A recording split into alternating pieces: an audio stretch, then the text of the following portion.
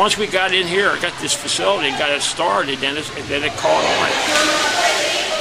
While I was teaching, I coached wrestling, I coached track and field, and then I helped coach swimming.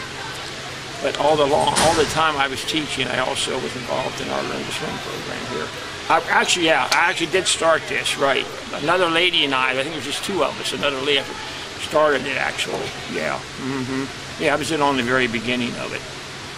Like I say, the pool was open 74, 75, somewhere in there, and we started, I don't think, maybe not the first year, I'm thinking maybe a year or so after, so I'm thinking maybe 76, 77 we started, so that would be roughly, that's what I'm saying, 30 to 32 years, something like that, we've done it.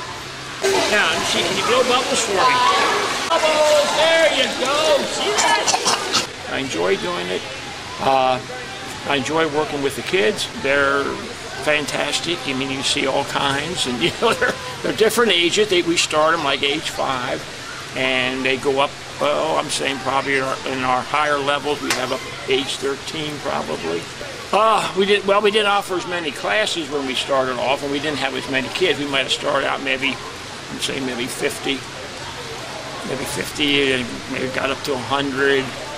And but I'm saying now for the probably past 20 years, or I say 20 years, we've had over 300 each session.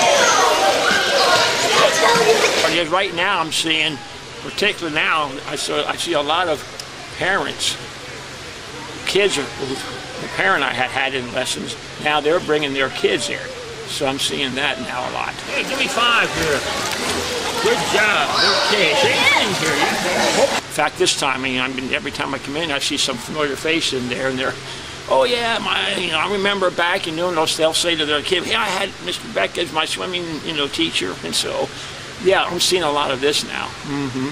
It's repeating itself. And kick those legs.